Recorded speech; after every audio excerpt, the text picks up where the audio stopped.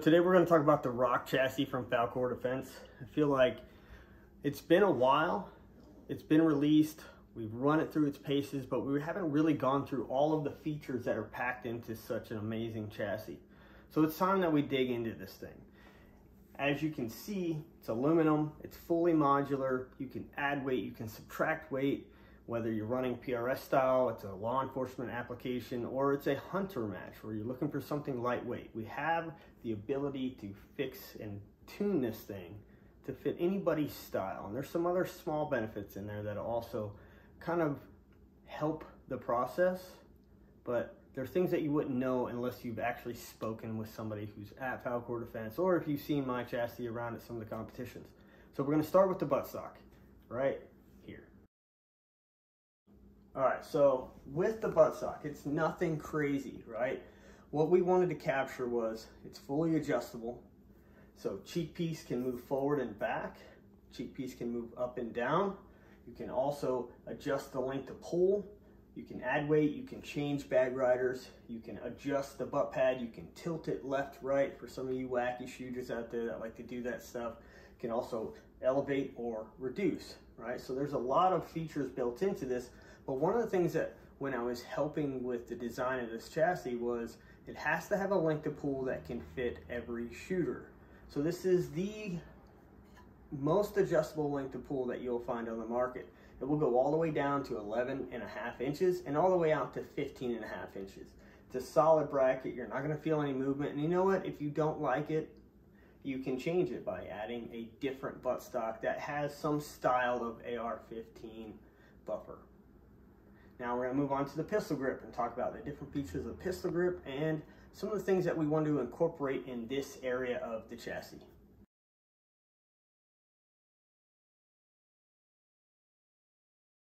All right, so here is the pistol grip and this portion of the chassis. So what's unique about the pistol grip is that you can adjust where your palm and your fingers rest on the pistol grip. And the reason that we did this is so that you can get that actual 90-degree trigger press without having the gap between your fingers and the stock.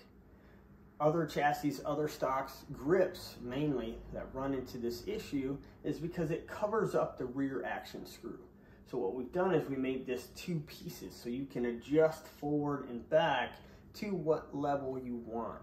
I have it all the way out, and then I have my two set screws that prevent it from moving, and it's a solid unit that gives me the grip that I need for consistency. Another thing that you look at is you have a thumb rest here, and it has 5 adjustments on the top and 3 adjustments on the bottom, giving you 15 different angles that you can set your thumb rest to best fit your hand or your sausage fingers, whatever you have like I do, right? So this is my method right here, and again, it's just another feature that helps me be consistent. And then you look, we have a cutout in the trigger guard that allows you to reach the Trigger Tech triggers or the Remingtons or any of those triggers that have adjustments where you need to get up inside, okay? And then 2 more things. Obviously, there's a level built into this. Like most chassis, having a level built into the chassis is a nice feature, but what I want you to look at is this cut right here. And this is one of the changes that we made after the original production, is I wanted the action to sit lower in the chassis so that your line of recoil would sit more even with where your stem of your buttstock is. So that is what this little groove here is for, is to drop the action into the buttstock and actually lift the buttstock up so that your force of recoil is higher up on the collarbone, helping with that recoil management. And then another feature that I love, feature, I don't know why I said that, but anyways, is your mag release right here. There's an adjustment underneath because you could have MDT mags, you could have AI mags, you could have all different types of magazines, right? And none of them seem to be the same.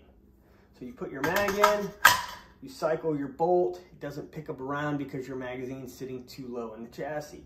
So what you can do here is with an Allen key, you can adjust the height that your magazine sits in the chassis so that you're always cycling smooth no matter what. And all it takes is a little tuning, put each mag in, see if it cycles, make your adjustments. It's a really great feature, but it's such a small, overlooked tool that People don't really think about this. They just complain if their magazines don't work or this company sucks.